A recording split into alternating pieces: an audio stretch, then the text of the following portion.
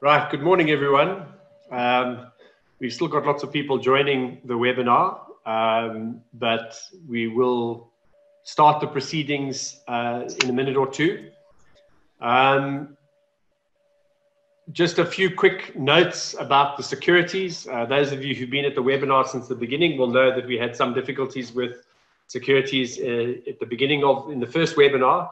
And so I have tightened up the security quite significantly to try and prevent people who are not welcome from joining our call.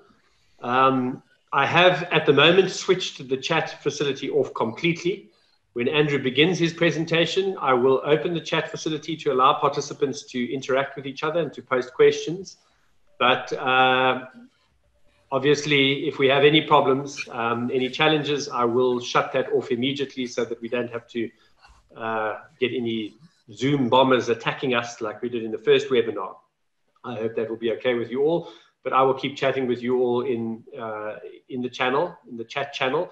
Please feel free to post questions in the chat channel once we get going. And also please feel free to respond to the chat. We had some really good interactions between participants last webinar, and I'd like to encourage that again.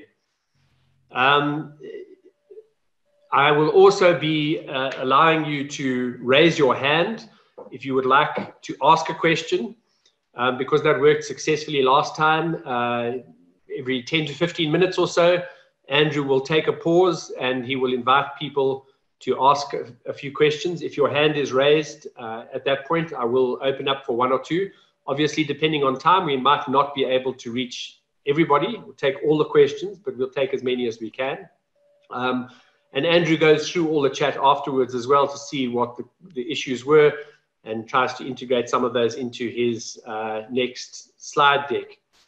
So up there, you'll see our sort of webinar rules and etiquette for everyone. If you could please adhere to that. For preference, please keep the video switched off. We are monitoring video to keep the videos switched off because that is another weakness in the Zoom security.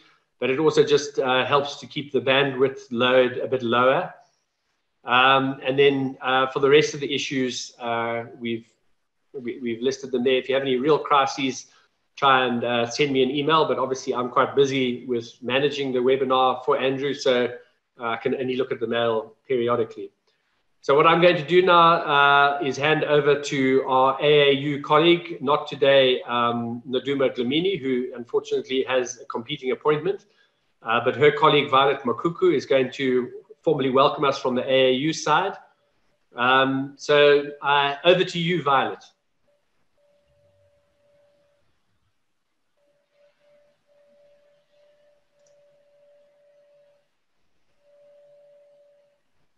Violet, you have not unmuted yourself, so you're going to need to unmute your microphone. There you go. Thank you. Can you hear me? Thank you very much.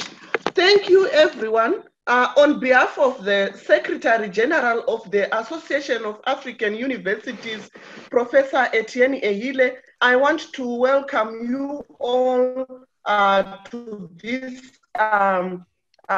part of the webinar series which we were having, and we hope, as usual, I also want to acknowledge the good work that is being done by our partners, Nelly and team, that is well appreciated. We also noted the good participation and exchange of information, questioning, which makes it highly in taking place. I wish us all the best in this webinar, but I also want to remind you that we are going to have another one on communicating effectively during campus closure.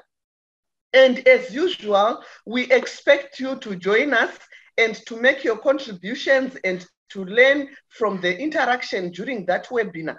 And a separate one, which is related to quality assurance, will then come on the 7th. So looking forward to that and wishing you well in these deliberations. Thank you all. Thank you, Violet. And over to you, Andrew. All right, welcome everyone. And here's our team today. I think we've all introduced ourselves. Neil, by now you know well, he's coordinating all the action in the back room, the back channel, and Kathy is on hand to lend some muscle to make sure that we get through everyone. Violet, we've heard from, and I am your facilitator today. Remember, last time I mentioned a good tip is that when you're doing something online, the lecturer or the facilitator should have an online presence. So here's mine, more or less the same as last week. If you'd like to go through some of my social media channels, there they are. Grab the PowerPoint and we can interact that way. As Violet has already pointed out, today is the third in a series of 4 webinars. We've already looked at teaching effectively and what to teach during campus closure. Today's focus is on how to know if learning is happening. How can you monitor that learning is proceeding? And we've got another one on the 8th of May, Friday, communicating effectively. So keep those in mind. We're slowly putting our puzzle together. All right, so what are we going to try and do today? So here's our agenda. We want to monitor if learning is actually happening. All the things we used to use as markers to determine whether there's progress happening are beginning to have disappeared in ERT. We don't get those nonverbal feelings. We don't get that buzz in the lecture now, and so on. So how can we monitor that learning is still going ahead? And we've got 4 ways to tackle this. So we're going to look at some activities that give feedback via the LMS. And we introduced the LMS in the last webinar. We said it's something that you need to now get to grips with. The learning management system is very much a helpful tool in terms of structuring and getting information about what's happening during ERT. So we're going to have a look at some of the activities that the LMS offers. We're also going to be looking in the second part on assessment. So ERT assessment, how can we exploit digital diagnostic and formative assessment tools? We've separated those out from exams and term papers because there's a lot more flexibility and there's quite some nice tools that we can have a look at. In the third section, we're going to look at LMS diagnostic tools and tracking. So here we can get information which allows us to analyze progress and to determine how much student headway is being made in terms of your course. And we'll show you some of the tracking tools that are offered in nearly all of the LMSs. And finally, this was raised in one of the participant feedback sessions in the last webinar. If summative assessment needs to be treated differently when we go into ERT. Everything we used to do in the past is very traditional, and we now need to rethink how we would do summative assessment during ERT. So we're going to open that can of worms and have a think and hopefully get some feedback from the team. Many of you have already been down this road, and it'd be great to hear your experiences. And that is going to be something we're going to encourage throughout the session. We want to know what have been your experiences, both good and bad, so that we can share them as a team. Time permitting, we'll have a look at quizzes, which is one of these formative assessment free platforms that you can use. That's in our tips and tricks section. All right, and there we'll look at how to set them up and how to put some questions in and so on. All right. Also, keep in mind, before we get going in earnest, keep in mind that all the resources you will see, and there's going to be little baskets of OERs like we've done previously. If you want to access them, then there are 2 places where you can get hold of this presentation and the links. One is our classroom. There's the link to our classroom and the code that you would need, the Google Classroom. Some people have been saying that they couldn't get in, and yet some people did get in the last webinar. So it's not a capacity issue. I would say try again. And if you do have a Gmail account, use your Gmail login to access the classroom, because we did get people registering for the first time last week. So it's working. So try it out. However, if that doesn't work for you, don't panic. We've got a repository of all the webinar resources on the OER Africa website. So use that link, click through, look for which webinar you're interested in, 1, 2, or 3. And you can take the recordings, you can take the presentation, and all the links to the various resources. Okay. So here we go. Let's have a think. What are we trying to do? We are trying to ascertain whether learning is actually happening. That's the focus of this webinar. And one of the things you can do to set this whole process in motion is to set activities that do give us this type of feedback. So what type of activities do give us information? So one of the beauties of the LMS is, of course, that it's a closed environment. I know a lot of people don't like this idea. A lot of academics now are saying we need everything to be open, and there's a good place for that. But I think it's quite important that you also have a little space which is private, where you can hang out your dirty washing and you discuss issues without a big public following. So the LMS is very good at this. And within the LMS, there are usually a quiz module or a testing module, and it has the usual suspects. The nice thing about most of these quiz facilities is that they are machine markable, which, okay, they take some time to set up, but then you can more or less leave them alone, and students can access the quizzes and tests asynchronously in their own time, and then they can go through and the machine will provide them with some type of feedback that you've built into the quiz. The usual suspects are multiple choice, true or false. We've even got these days drag and drop, where you can drag labels onto a diagram, for example, or you can drag one picture onto another picture. So that's also quite common. Those type of questions, the normal lot, are available, and we would strongly suggest that you start thinking about, how can I have little short tests which provide me with some feedback? Obviously, the more creative and clever your questions are as to how much information that you can get back as to their progress. We've been championing Google Classroom as a free and personal LMS in case your institution does not have a learner management system. So Google Classroom 2 has a quiz, it's called Questions, a quiz section, and it does provide you with some feedback as to the progress that the students are going through. But besides Google Classroom, you've also got lots of little apps. The internet now is full of little startups who are all experimenting with different types of quizzes that you can do online. So I've just put in 2 there, which I know have a free community offering.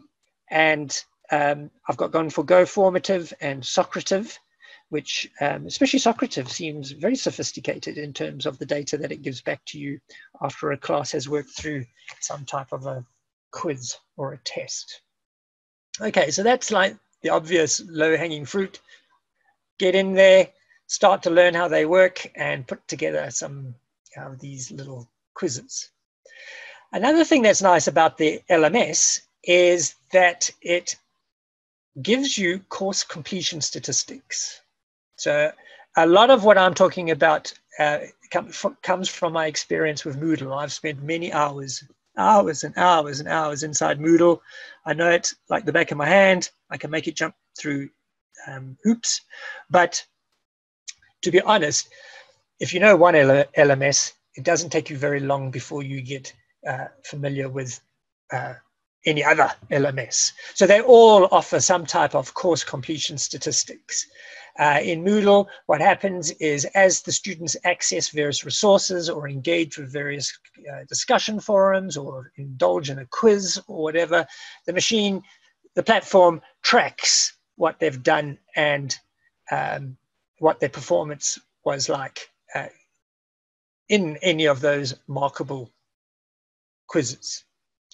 Another nice thing, which is interesting in the sense that it encourages a different set of markers. Normally faculty gets a little bit overwhelmed during ERT, feeling they have to go through every activity and provide feedback and grading and so on.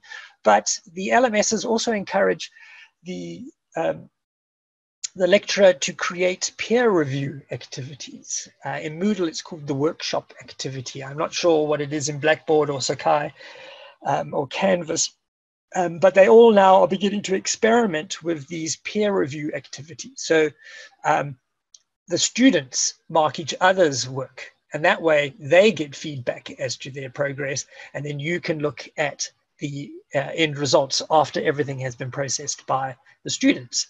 So there's another way that you can relieve some of the burden of having to go through and monitor every single intervention. Here you can get the peers to do some of it for you. And all of the LMSs, the fact that it's a closed environment and that only authenticated users can go into the LMS means that they leave a digital trail all over the place. And what you can do then is call for the logs for your course in the LMS, and it'll show you which students have done what and how often and when and so on. So there's a whole student activity report module built into these LMSs. So these are like very easy ways to get some indication as to whether learning is happening. And you can see that these are very much as a consequence of being in a closed environment whereby students are authenticated when they come in. So therefore we can have very detailed information about their progress. All right, once again, as per the other webinars, we're putting together a little basket of OERs for you. We are OER Africa. Obviously, our mandate is to encourage academics to use OERs and to release their own materials with an openly licensed, well, a Creative Commons license onto your best resources. So have a think about that. But in the meantime, you can have a look at what other people have already done. On this particular instance, because it's all about LMSs, I thought little YouTube videos would be probably more useful. There's one there on activity completion. There's one on that workshop peer review in Moodle. And there's even one for if you want to create quizzes in your Google Classroom. How do you go about that? So those are all how-to little YouTube videos. All right, I think we should pause, Neil, and let's have a look. What do people think about the role that the LMS and the various types of activities that you can build for ERT? Do we have any feedback from other people as to the success of this? Right, well, I've got one comment in the chat. Good morning, everyone. With regards to a summative assessment, we are currently exploring the use of portfolio of evidence as a summative means to assess learning. What is your opinion on the use of this method and for the purpose? So maybe you can answer that question, Andrew. I also have one hand raised. So when you've answered this question, I will, well, let me allow, I've got a Prof. Ehile. I'm going to unmute you now so that you can ask your question. And if other people have questions, please feel free to put your hands up. Prof. Ehile, you should be able to speak now. Okay, good morning, everybody. Morning. I just joined the meeting. So I don't know what happened before, but I wish you will have a good discussion following the presentation. And I will be able to make a closing remark at the end of the session. Do you have a specific question at this stage? Not yet, not yet. Okay, please. Great, thank you. So I'm going to mute you again. Andrew, if you could answer the question about your opinion about portfolio of evidence. Sorry, I'm going to ask you to repeat it for me, please. Good morning, everyone. This is from Linda and Tombi Zodwa. I hope I've pronounced that reasonably correctly, sorry.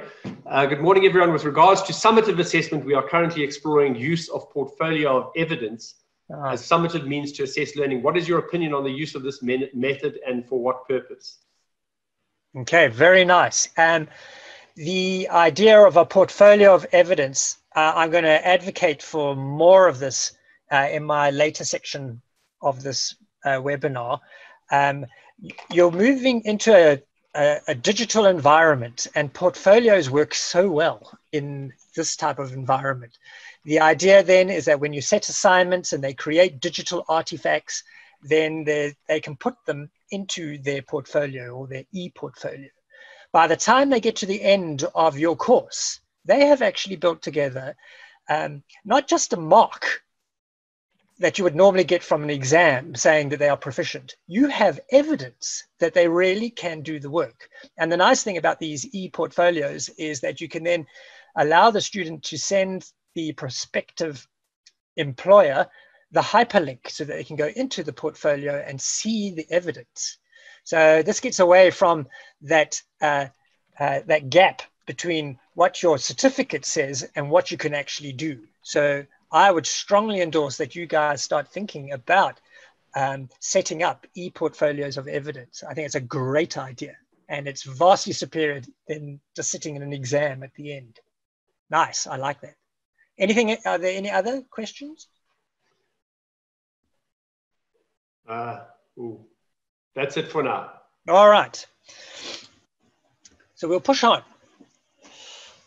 So anyone who does, let's say it like this, often if you are going to go for like a portfolio approach to the way that you do assessment, and therefore your summative assessment really is the grading of this portfolio rather than an examination, for example, then each of the tasks that you set during the ERT sessions is very important. Those tasks could be building blocks towards an effective portfolio. So therefore, when you are, even when you are teaching, the idea then is everything should be considered. And we could even do tests during the sessions which are not summative, but maybe formative, which allows you a lot more leeway in how you set them, because they're not trying to be punitive in any way. What they're really trying to do, these formative assessments, is be teaching aids and learning aids towards developing whatever the skill set is, or the knowledge that is required. So for number 2, we want to say, how can you exploit digital diagnostic and formative assessment tools, which you could then, on the one hand, use to gauge if learning is happening, and 2, have evidence that they are growing, and if possible, even put them in a portfolio. So let's have a look what we've got here. So assessment, I would now argue, is actually crucial during ERT. Some type of diagnostic testing, for example, could be done up front. We want to know, especially if our students have come from different backgrounds, are we all on the same stage? Do we all have the same background knowledge? Do we all have similar prior experiences before we embark on this journey, which is your course? So diagnostic testing then will allow us to see that, are we all in the same place before we start? And then you could use diagnostic testing again later when you say, well, are we all more or less at the right place now that we have progressed down this journey, down this learning pathway? And whenever I go into African universities, it's quite common that you hear the lecturer say, are you with me? Are you with me? And what they're really saying is, are we all at the same place? Or do we need to catch some people up, or give some remedial work or extension work or whatever? So diagnostic testing is very important then in terms of understanding where the class is in terms of their learning pathway. Formative assessments, we're going to have a go at it. We're going to have a little experiment and see if it works. But formative assessment is really a learning tool. It's a building block. It is very different. Some of you, of course, will know this, but I'm just stating the obvious so you can see where I'm coming from. But formative assessment then would be an activity as part of your course. And it could be a quiz, but it could be really many other things. It could be project work as well.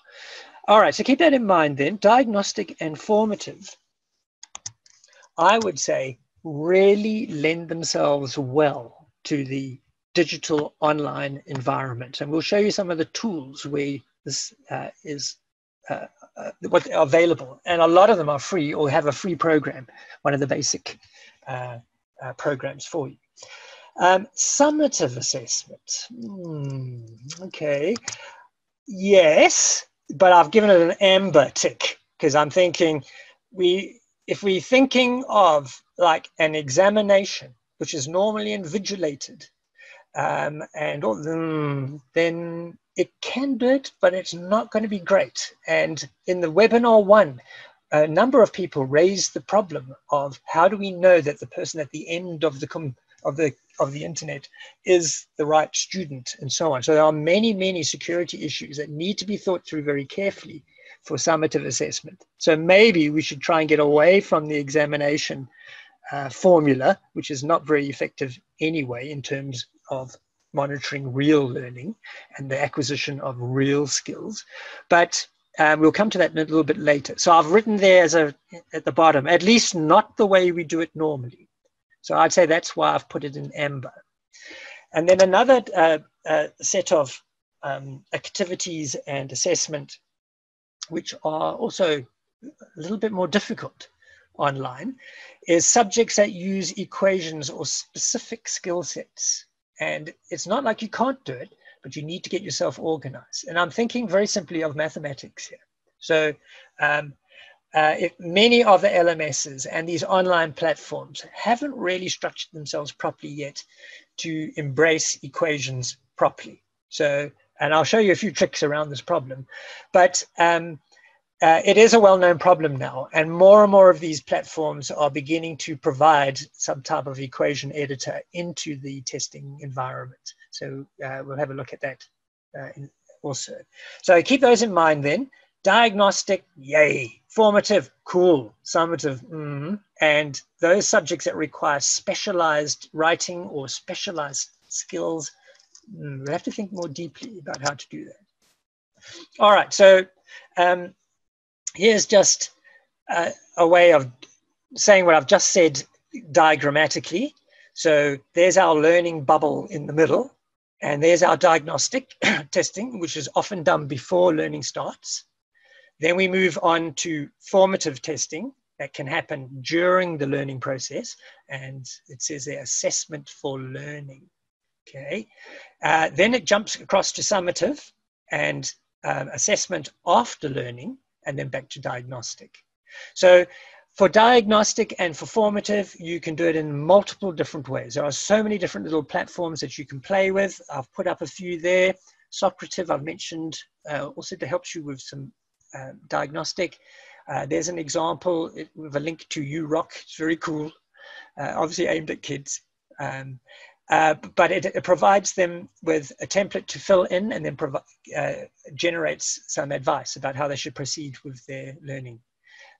So those would be like diagnostic tools. I've put Moodle there as well, because you can definitely use the quiz facilities within Moodle or any LMS to do diagnostic testing. Formative, we're going to muck around with those two today. We're going to have a look at Kahoot in a moment, and we're also going to, I've given you some tutorials for quizzes so you can have fun with your formative assessment. Summative assessment, I'm going to unpack a little bit more carefully towards the end of the webinar, but there are the LMSs I'm familiar with, and you'd probably want to do your summative assessment with inside LMS because of the enhanced security features. So any LMS would probably have to be linked into the way that you do summative. And I'm going to thank gcrisp01 who did the diagram, and nice little OER that I was able to incorporate. All right, so in the web, yes? Let's just take a quick pause there. Cool. Just a couple of comments on the chat that I think you can address to possibly quickly. First one, just some more observation about portfolios. Due to the crisis mode, I think portfolios will take too long for the current intervention. Portfolios also need self-assessment by the students, and they may not be prepared for this. And that comes from Kira and Odav. And then Unity Chipunza says, summative assessment is still a challenge in formal ERT, especially as we've been traditionally used to invigilated end of semester examinations. For courses that are designed to use formative or continuous assessment, these are easier to transform, especially with the use of e-portfolios of evidence. So those are just some observations. Nice. Two quick comments or questions. In your opinion, what is the best free lockdown browser, which is easy to use by the lecturers and students available? I'm looking for something that will not affect data and bandwidth too much. And then another question, how do we effectively assess the impact of e-learning on students if we still have challenges with security? So just some questions for you there. All right. The browser, I'll be honest, I'm one of the few people who actually use Microsoft Edge.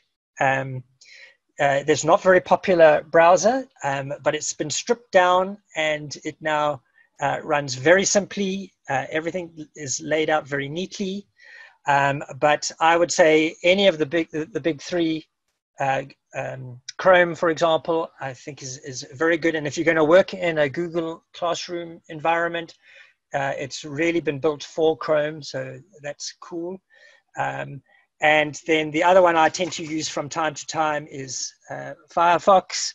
I still like Firefox. I tend to use those three interchangeably, although I'm one of the weird people who use Edge. I don't think it's really that serious. I think it's the browser itself is pretty generic. I would say it's the way that you design your ERT materials as to whether they're going to be heavy in terms of bandwidth and so on. So you might remember in webinar 1, we went through if your students are situated in a low-tech environment, then your materials need to be organized and so that they are not heavy. They're not like video, which is very bandwidth intensive, but rather stripped down to work better in low connectivity environments. And then we also mentioned in that webinar that your tools also should be... Andrew. Yes? Yeah. I made a mistake in the way I interpreted it. The question was actually about a lockdown browser. In other words, a secure browser to be used in assessments, not on browsers generally. Oh, right. Okay. Secure from so I was thinking lockdown in our current COVID-19 environment, not in terms of assessment. Sorry. Apologies for my misunderstanding. Okay. And then all I can do is just endorse what I said earlier. If it is a case where the marks are going to be used for some type of summative assessment, then you got to get them behind the LMS wall, number one. And even then, it's not guaranteed that your security would be ideal. The LMSs do have some security features. For example, they won't allow, you can make a setting where they won't allow additional windows to open, which means they can't go and do Google searches to answer your question. They do also put if the students are in an invigilation environment, it does put a photograph of the student up so that the invigilator can check that the right person is sitting at the machine. And there are, you'll see later, I've put some biometric articles. More and more institutions now are beginning to use biometric gateways into the assessment and so on. But I would say that if you are in ERT and you are now wanting to do some type of summative assessment, you've got to change the way you would do it. I'll come to it later, but basically an exam format just won't work. Okay, I would say rather go for some term papers or some environment where they give them time, let it be open book, try and get rid of that type of security risk where you would know based on their prior work whether it's in line with what they've done before. So again, summative assessment, big question mark. I would try not to do it during ERT if you won't change the way that you want to do your assessment. Okay, so that's my spin on that. Any other questions? That's it for now. Cool. All right, so I'm just trying to show you an example here. Here's UCT. Again, they've released their little manual for teachers, for lecturers during ERT, and they've shared it with that little license at the bottom. So this is an example of how UCT are advising their lecturers. So for example, they say, if your assessment will be multiple choice questions or short answers, then here are some little guides, and it says, notice that these type of tests minimize your marking burden, but do require you to do some work up front. You have to prep it properly. Multiple choice questions can be used to provide quick feedback, but require time to write. Okay, so that's ERT, that kind of works nicely, but it does need prep. If it's a demonstration and verbal presentations, then that the UCT is encouraging lecturers to get the students to video what they're doing as an example, that they can do the skill or can perform or are proficient at whatever it is that they need. So they're saying the students can use their phones and can submit these attachments to their learner management system. Long answers such as essays, reports, projects, they would strongly advise it's done in a learner management environment. And they were telling their lecturers that they must use an anti-plagiarism tool called Turnitin to check that it isn't just been downloaded from somewhere on the internet. Where there's calculations, we were talking about equations earlier, then if they have to do calculations and use equations and so on, then maybe they need to show the working. So how did they derive that answer? And they need to show the workings. Then the student should do it on something that they can photograph. Okay, so perhaps on a piece of paper, and then submit the photograph. So you can see here, even at UCT, they're now saying we've got to think out of the box in terms of how we would do what we did previously in assessment, and then submit. Drawings and graphics, students to convert to a PDF and submit to the LMS. Okay, so yes, we've got to rethink about how we've done things. Are there any questions before I experiment with you guys? Right, so I have a couple of questions. Incidentally, I have one observation from a person from UCT who says they caution the use of videos because it may disadvantage students with limited access to data, which I think is an important consideration. Two questions from Ina Mtembu for you, Andrew. Number one, how can the effective use of curation benefit our teaching and learning? And two, are there AI tools that can be used to measure the performance of an individual interaction with a user interface? Those are quite complex questions, so you may not be able to get to them in entirety. And then if anyone would like to raise a hand to ask any questions or make any comments, if you can keep them brief. I don't have any at the moment. So back to you, Andrew. Oh, hang on. All right. Sorry. Andy, let me just take this. This is Ina Ntembu who posed that question, so I'm going to just unmute them very quickly. Right, please go ahead. Thank you, Neil. Andrew? Yes. Yes. I posed those two questions. Good morning, and thank you for quite a good presentation so far that you're currently giving us. I posed those two questions based on some of the 5 e-learning trends that are currently making a way in terms of the use of LMSs. So one thing that I was looking into was the personalized learning or the adaptive learning for students. So then I was asking the question, are there any AI tools that one can look into that can help and assist, or that can assist in trying to measure the student performance individually, not by looking at the activity completion tracking tool that we have on LMS? I personally can't endorse any of the AI tools that are being they're coming to the fore at the moment. I've had no real experience with them.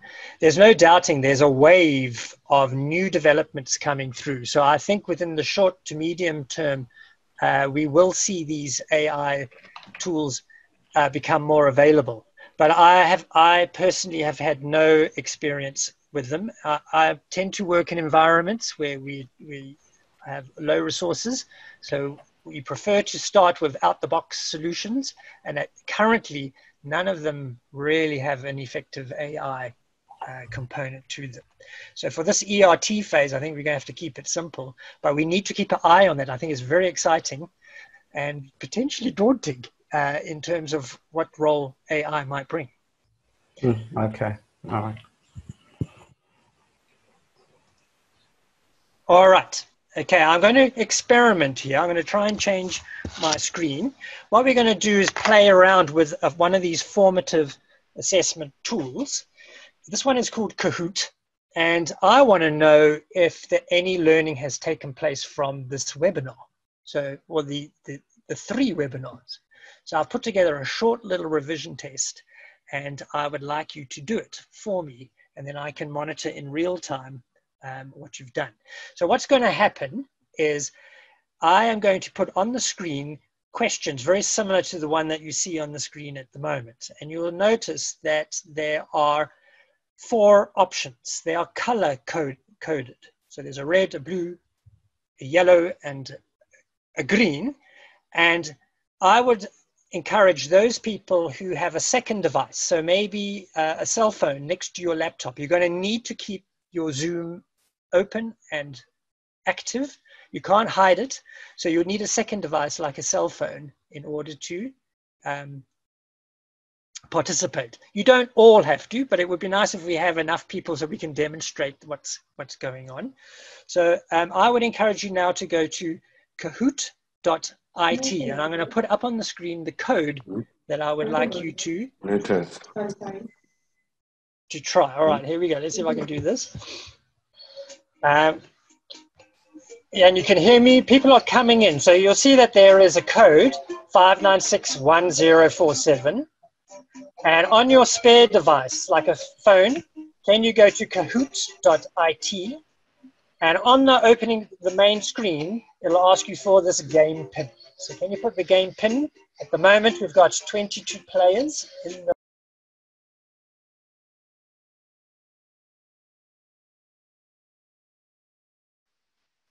Okay, so the first question coming up, and you'll see on your device, you need to choose the right color. So which ERT resource option do we not recommend? Can you choose one of the colors?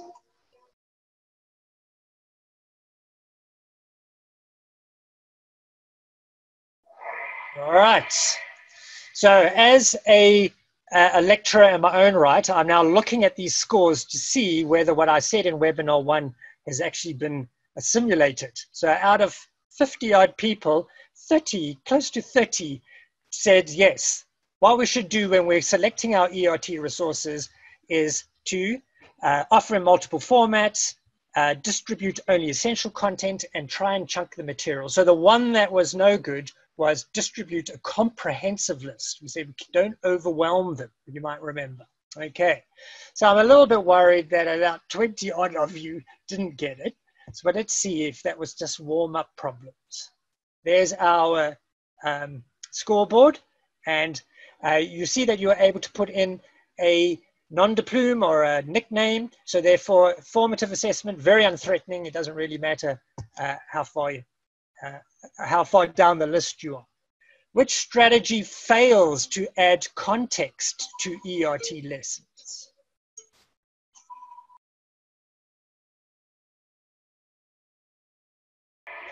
All right, and again, as a lecturer, I'm a little worried.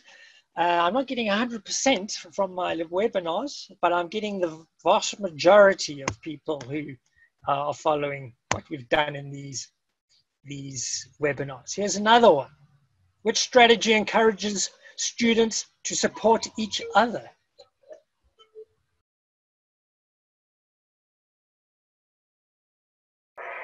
Yay! That one didn't pose a problem. So I'm feeling more confident as a lecturer that some of my stuff went through. Here's the 4th one. Which topics are well suited to ERT?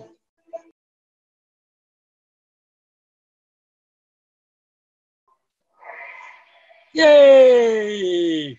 Theoretical topics, you might remember from our 2nd webinar that we mentioned some things just are easily done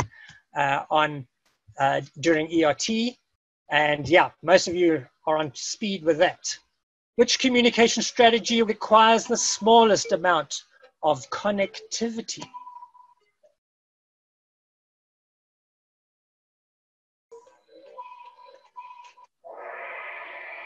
Okay, I might have to rework this one. So maybe I have to do a revision exercise. My class isn't 100% with me.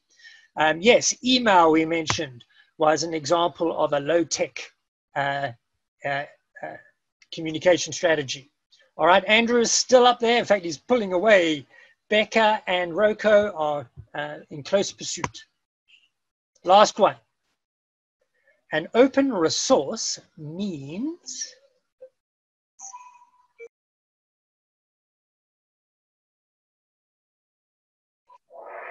yay, I've been very good about that one. Obviously, I've said it enough. All right. So an open resource you can use for free and without asking for permission. Yeah, that's kind of what we're trying to encourage you guys to use and to share your own. Okay, nice. All right, that's the end of our Kahoot. Andrew is our winner. Rocco is the silver medal, and Becca takes the third. Okay, we got some runners up. Yay! All right, and now if I want to, I can now go through and just check the full set of results, and I can see if there are people way behind or whatever. I can save the results and have a look another time. So what we're trying to say here then is this is a free little utility. We had 70 of you doing the Kahoot test using your phones. Easy to get in, fun, no threat, and it provides me with a little bit of data, and it also provides the learner with some thought whether they were doing well in that particular example. All right, I'm going to go back to my PowerPoint. Let me share differently. Andrew, while you're doing that, I've got a hand from Temple Obiafule. So Temple, I'm going to unmute you now to ask your question. Thank you, coordinators. I would really wish to understand the last slide. I didn't get that point. Thank you. The one that's on the screen? Or the one before? The one before this. This one here? Yes. Yes. Thank you. I'll, just very quickly, I mentioned that certain universities are beginning to put an ERT set of recommendations in place. So maybe this is something that you might encourage your university or your institution to start doing. UCT has released this with an open license, so we can share it. And it was showing you what tools are available for the different types of assessments: multiple choice, demonstration, long answers, calculations, etc. And then some advice about how to do it.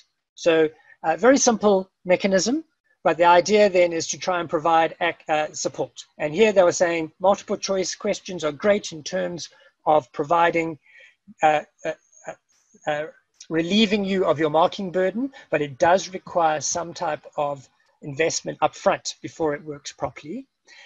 We mentioned for demonstration, don't be scared of asking students to submit video as an example, they say, especially if it's some type of demonstration or verbal presentation.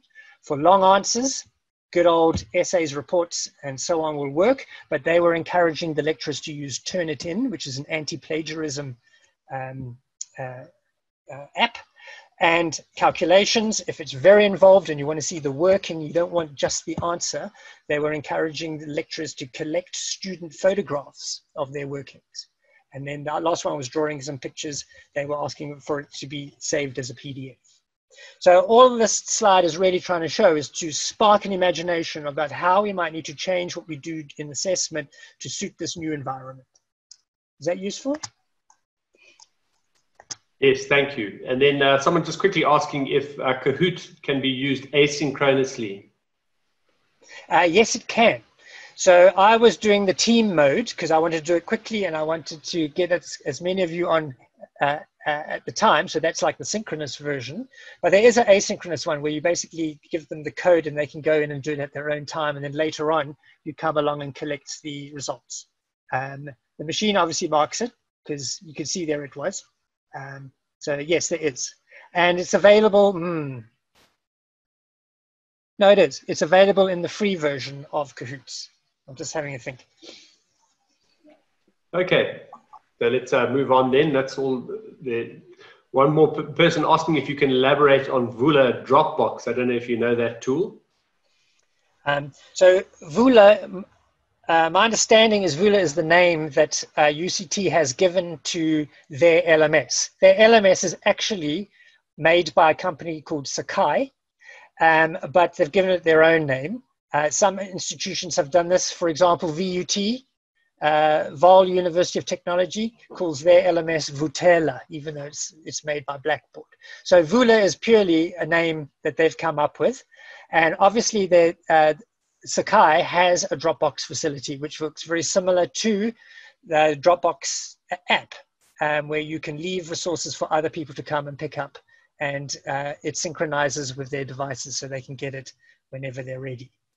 Yeah, nothing too special there.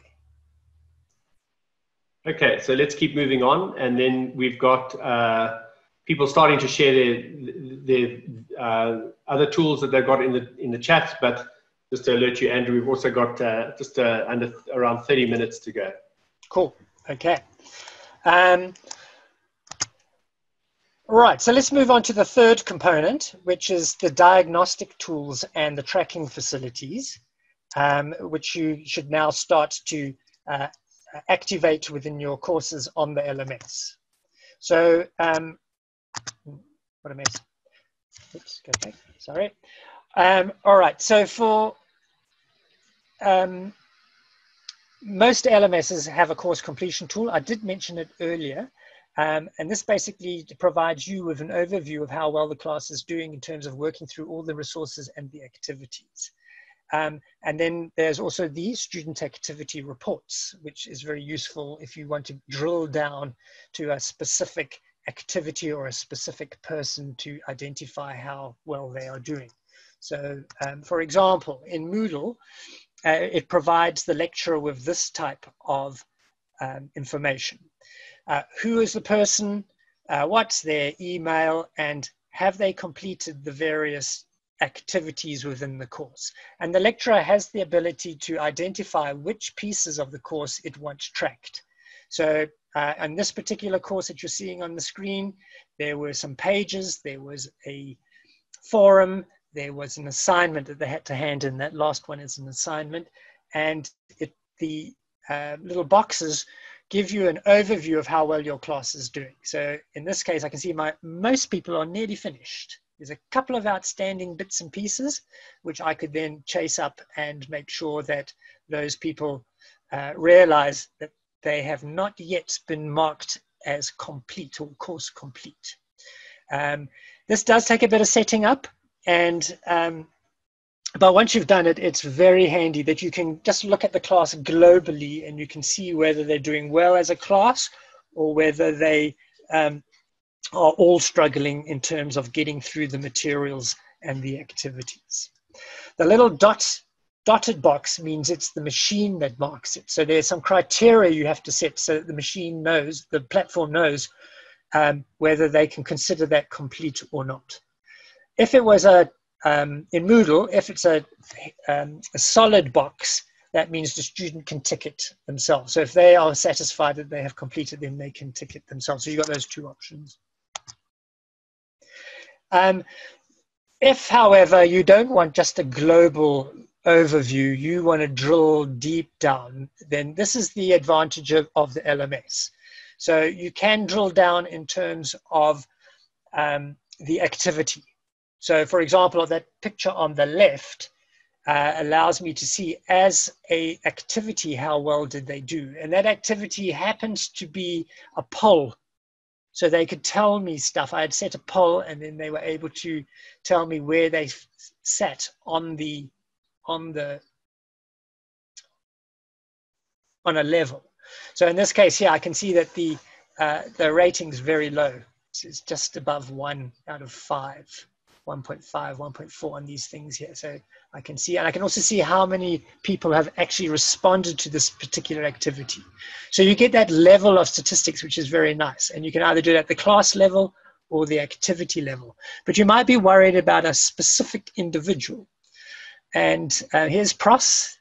She was on one of my courses, and I've put her up because she's great. And she was very astute and very diligent. And you can, sure enough, you can see from when I asked for a report on how well she had done in terms of engaging with the resources and the activities, you can see she's hit just about everything. In fact, the one document, she really drilled down deep. She tackled it 10 times for some reason.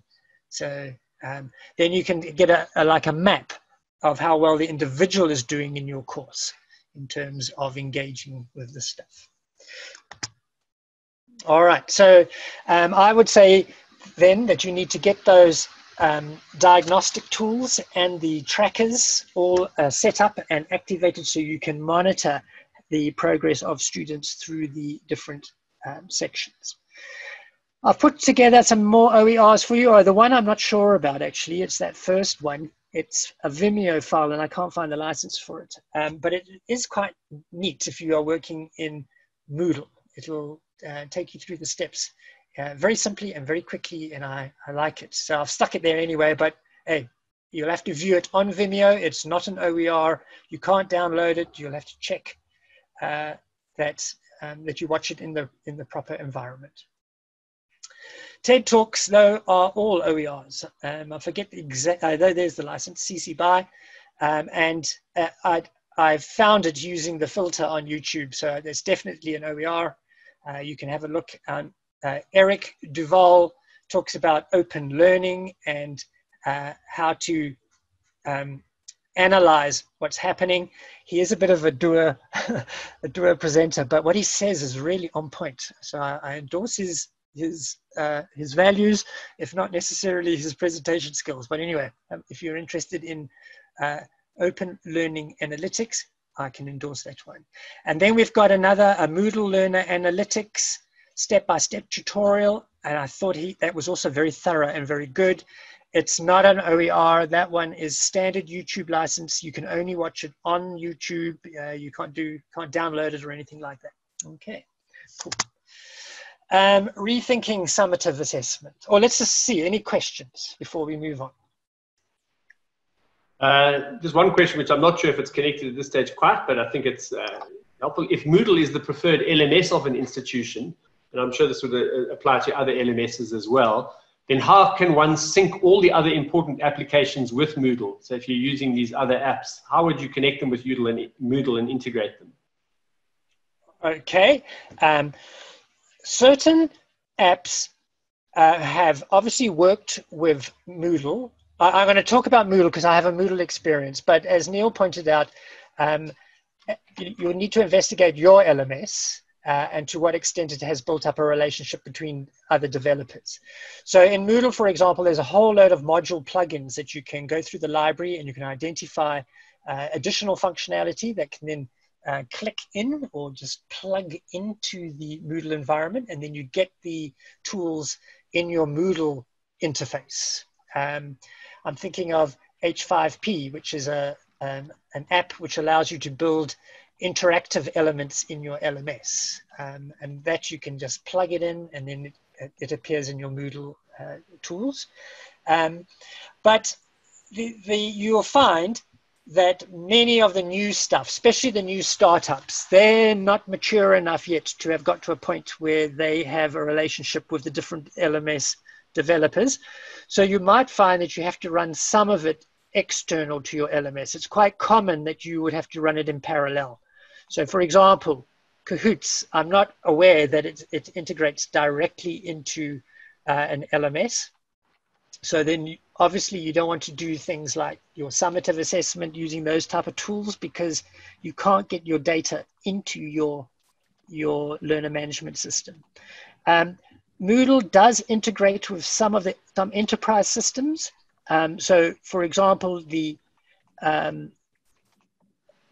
your enrollment and registration processes, which might be done on a different platform, you would have to investigate whether they are a marriage between them is possible, and therefore they can transfer information across from one to the other. It's worth investigating. Again, it's not universal, so you would have to check and find out. So yeah, keep that in mind. First prize is if your LMS integrates with these other apps and platforms, but be aware that the vast majority don't, and you would have to run them in parallel.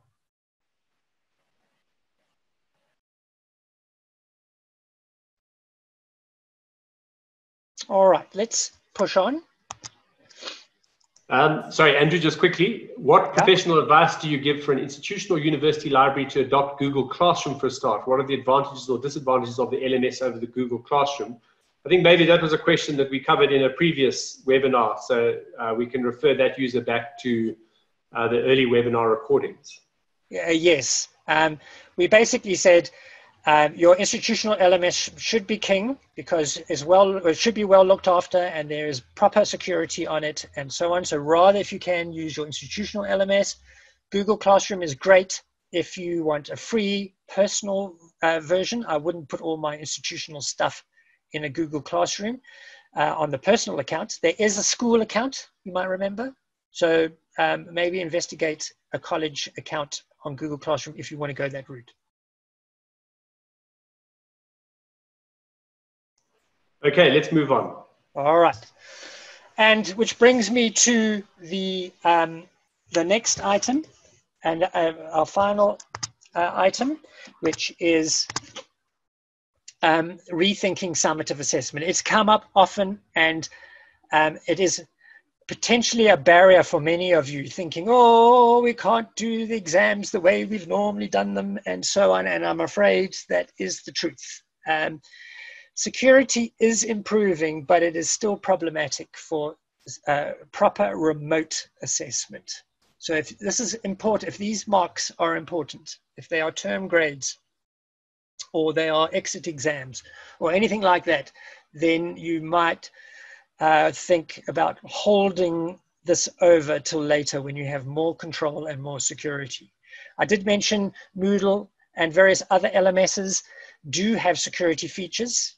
And they are improving, and you'll see just now there are some examples where biometrics are being integrated into these LMSs, but it's still not default for these LMSs.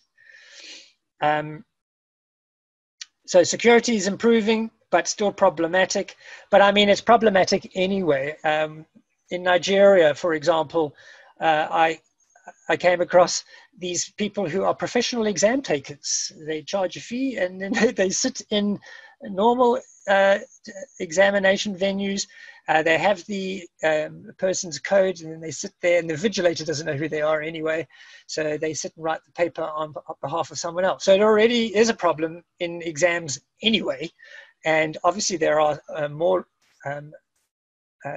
problems in terms of remote learning if you're using computers. So yeah, keep that in mind.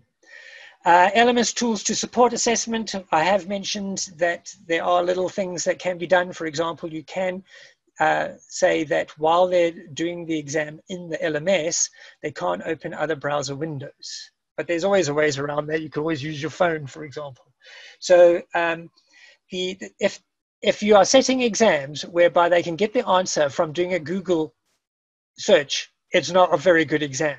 Let's face it, if it's pure recall and pure comprehension, then you're wasting everyone's time. You should rather be setting them questions whereby access to resources, if they need them, they can have their textbooks open. It should be at a much higher level for most of us in terms of the subjects we teach. So yeah, there are some LMS tools to support the assessment, but yeah, I don't think it's good enough for an exit exam, for example. Aim for authentic assessment. I would say we now need to move away from the way that we've been doing assessment in the past. This exit exam idea is also a bit of a disaster, that it all rests on this one writing of one paper, or that's the worst case scenario anyway. And I think we should rather aim for authentic assessment. So it can still be summative, but it needs to be authentic. It means not so much just comprehending the information that we've gone through in the course, but the ability to apply it into new contexts. So the idea then is the assessment task should align with what you are trying to achieve in the course. So if, for example, you're trying to create accountants, CAs, chartered accountants, then it's not so much about the protocols of doing chartered accountancy. It's more about how they would sift through a set of data which they have never seen before and apply those principles in terms of doing some type of an audit or preparing for an audit or whatever. So the idea then is we've got to get away from testing just simple principles, and we've got to get to a situation whereby people are applying knowledge and skill sets and so on in an authentic way. I put a little picture of Africa there because I thought we of all people have special problems and special challenges, and we should obviously be setting exams which will kind of contextualize what we're teaching them for working and being effective within our particular circumstances here in Africa. All right, so I would say then one of the things we need to do is change the way that our assessments are done so that we are more in line with authentic assessment. And one of the people at the beginning mentioned e-portfolios. You can see I endorse the idea. We've already talked about that, but I would say again, that would be a much better way to provide someone with exit, is by letting them compile a portfolio of evidence that they can do the doing and have done it already. So not just a theoretical or an exam. I've pinched, no, I haven't pinched, I've acknowledged the Pasadena City College. They put together this little graphic, and I think here you can see they've tried to also identify how authentic assessment is vastly superior to our traditional assessment, and specifically exams and so on. We've got to get away from remembering and basic comprehension, and we've got to move towards these other skill sets. If you know your Bloom's taxonomy, you can see that these are all higher order thinking skills. We need them to show us evidence that they can evaluate, that they can apply, and that they can create. Those are some of the verbs used in the graphic. So yes, I would say if ERT is continuing, then we got to start thinking about how we can move away from the traditional examination towards some type of authentic assessment, maybe with portfolios, but at least with some type of an activity whereby we see them doing these higher order thinking skills. Here is, again, another little basket. Andrew, I've got a hand here. Yeah, let's do a question. So, Kiran, you are unmuted now. Oh, I wanted to know about videos, and because our institution says that it's so expensive, is there a way around that? Okay. I've been collecting videos, and I've been wanting to. The second thing is with regard to.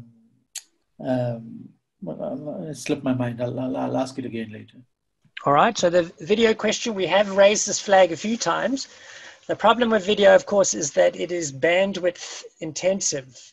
These videos aren't small relative to, say, email, for example, and therefore the cost tends to be passed on to the user, so the student. And obviously students have limited resources. So that is part of the quandary, is these guys are having to pay extra for their resources if they are in the video format. Video has many advantages over other resources, but that's one of the drawbacks. Is there a way around this problem? Well, what you could do is put them on your learner management system and then get your learner management system 0 rated. We raised this issue of 0 rating previously in one of the other webinars, but the idea then is that it's the institution which carries the burden of traffic onto that LMS, not the user. The service provider would would have to be negotiated with, so that the institution and the service provider have this relationship, and then the server gets 0 rated. So that's one way around that. Or you could go much low tech than that. You could supply the videos on a USB stick, and then when they go off to do their ERT, then they take their stick with them, and then you can say in your course when they must look at which video. So that way they don't have to stream the video, and therefore it is considerably cheaper for them. And then you've got the power of that. But that requires some thinking up ahead, and we're now deep in the middle of ERT, so how they would collect the little USB sticks would need to be thought through carefully. Yeah, so there are ways around it. And I am a fan of video. I find that's how I learn these days. Is I want to know how something's done, then I get on YouTube and Vimeo and find out who's done it before me. So yeah, get creative. Can you think of the other half of your question? Let's keep moving on, Andrew. We've only got about 10 minutes or so until we need to wrap up, and some people already need to move on. All right. 3 little open access journals for you here, little articles. One is on using the fingerprint scanner during the assessments. Some people are experimenting with it. Andrew, we're now viewing your Zoom screen, not your slides. Oh, okay. But hang on, sorry. Is that right? That's fine, we're back. Sorry, that's my mistake. Sorry. Okay, I'm a bit worried because Go ahead. a while. Okay. You just turn that off. So that's all good. Right, sorry, now I can't see my screen. Oh, there we go.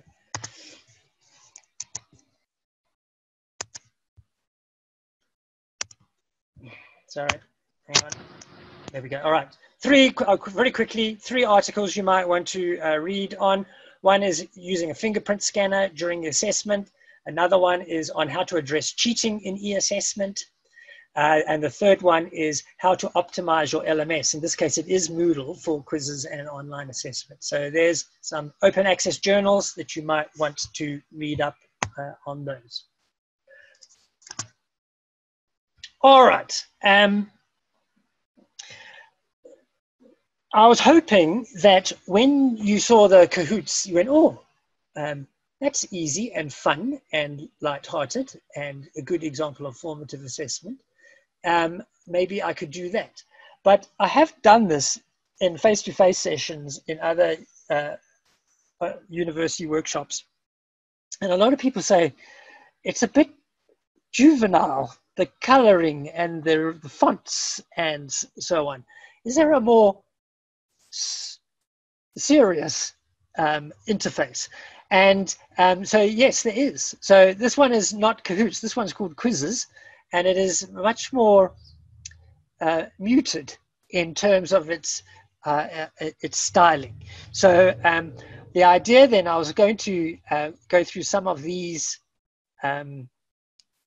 videos, but I think I would rather ask you to come and take the presentation and then work through it yourself.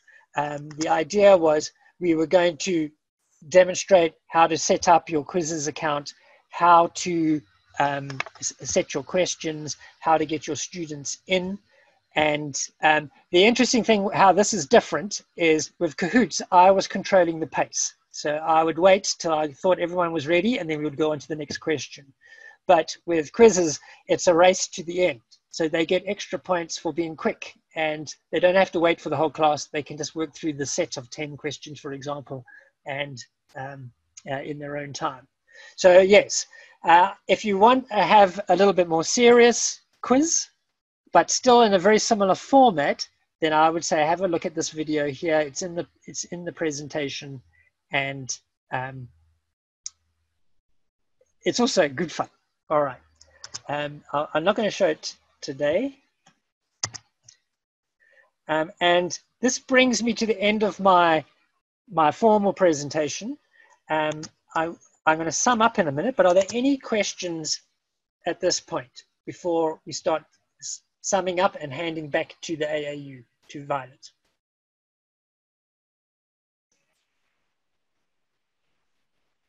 So we have quite a lot of active chat. At the moment, no raised hands for questions. So, oh, there we go.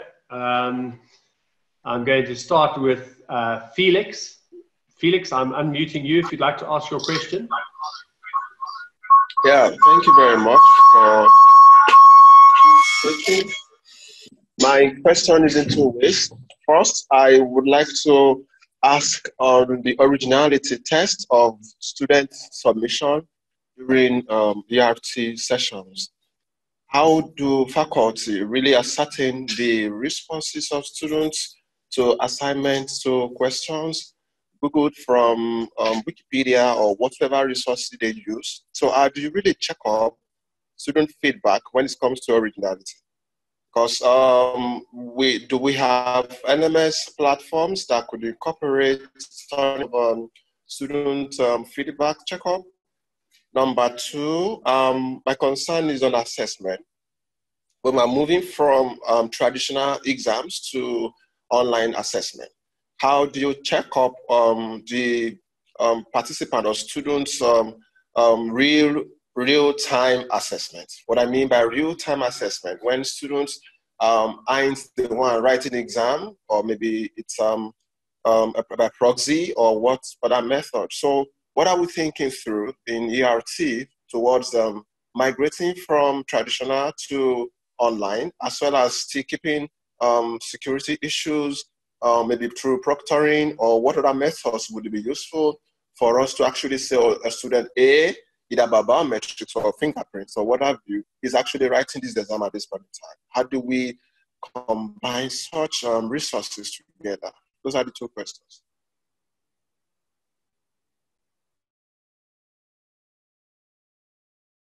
Student in a forum discussion, for example, hasn't just been copy and pasted from Wikipedia or from some other reference online. And that's a good question.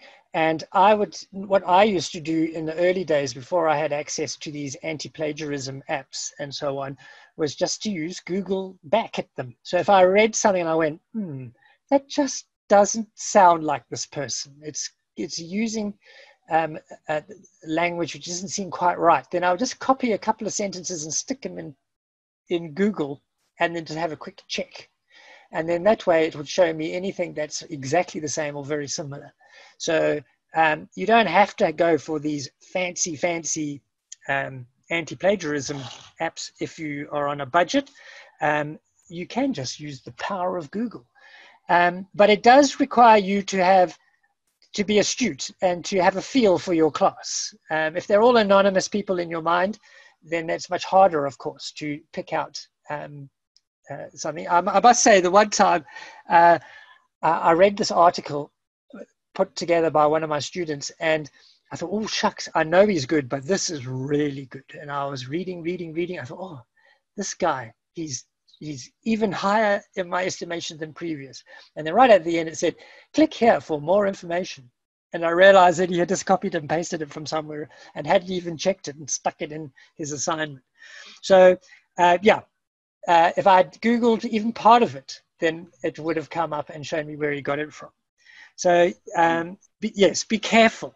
It is very easy to plagiarize in a digital environment, but there are tools to help you get around that. And I would say your institution should think about getting a subscription to one of these anti-plagiarism packages, at least for your important stuff, like your term marks and maybe some exit exams and so on, where you can just check if they've done it, if they've had to write this exam digitally, that there's a quick check to see that there isn't big chunks of this out there elsewhere. And then you said, your second part of your question was about how can you get around security problems for real-time assessment. And again, I have to reiterate what I've said previously, and that is very, very difficult. I would say try and break away from real-time assessment if your learners are remote, because you don't know what's going on the other end of the link. And if it is a real-time synchronous exam, for example, then it's going to be quite generic again. We're falling back to that old idea that in one sitting you can get them to show how they comprehend something, and that's enough. And I'm thinking that most of your subjects require these people to become professionals, to be able to work in a professional environment within a specific context, especially an African context. And therefore, I would say we should really go for assessment which is asynchronous and can be built up over time. So again, some type of a portfolio of evidence that they have put together the building blocks. So I would say while you're in ERT, try and steer away from real-time assessment and rather go for some type of asynchronous assessment, which is authentic in nature, and that provides the multiple opportunities to demonstrate and to build up evidence that they have the proficiencies. So yeah, no easy answer for that second half. Okay, thank you very much, Andrew. We've got maybe just time for one very last question from the feed. But I think this is also something that segues into the next session, which is how can learning through small groups be enhanced in ERT? For those of you who haven't been here the whole time, ERT means emergency remote teaching, which is distinguished from online learning in that it's when you had to unexpectedly move your face-to-face classes into an online environment because the campus was forced to shut down. In this case, obviously because of the coronavirus pandemic, but in other cases it may be because of unrest or student protests or for a number of different reasons. So Andrew, if you can maybe just signal to us ahead of the next session, which is about communication with students, a very quick answer to that before we wrap up, as we are now out of time. Sure. All right, I'm going to wrap up then. So what did we cover today? We said that to monitor learning during campus closure, you need to get yourself organized, that you should try and use those activities on the LMS that do provide you with some type of a feedback. Okay, so it's not just a mark, but you can actually see what's going on. We said that you try and exploit digital diagnostic and formative assessment tools. So you can see assessment then has been quite effective for formative and diagnostic testing during ERT, but we were trying to warn you to not see if you can reorganize your schedule so that during ERT you don't have to do too much summative assessment, which is thought with issues for new users. LMS diagnostic tools and tracking. We said that if you are in an LMS, you have these additional tools which allows you to track what people are doing and how far they have proceeded through your materials and with your activities. And we said you could do this either at the class level or at the activity level or even at the individual level. That's the beauty of the LMS. And then we said that finally, when you come to summative assessment for ERT, yeah, you got to be very organized. You got to know what you're doing. We're trying to keep you away from doing real time to try and emulate an exam condition, because there are issues involved.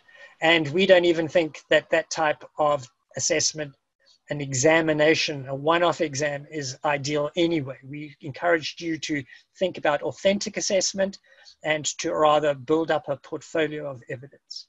So there you go.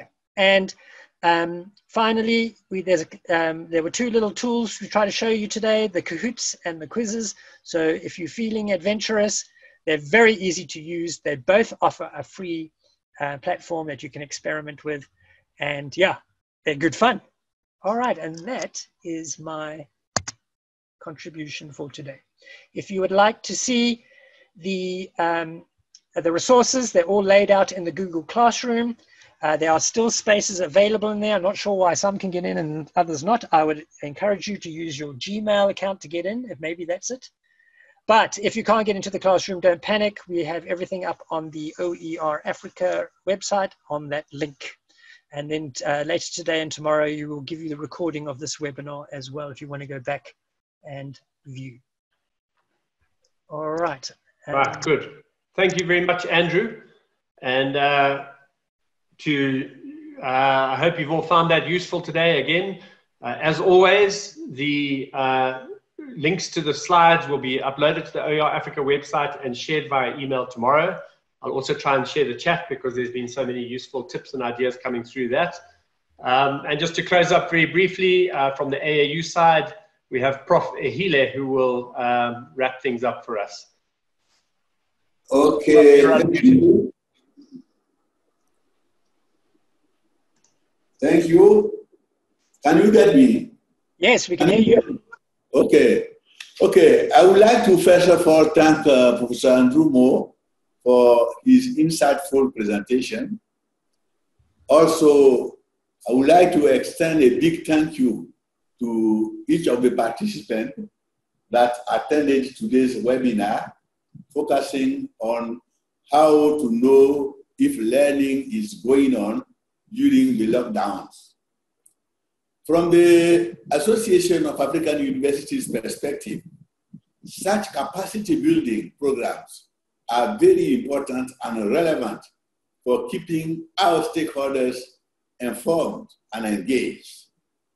We have now come to an era where online education has become a necessity, and the training of teachers and higher education leaders has also become a must.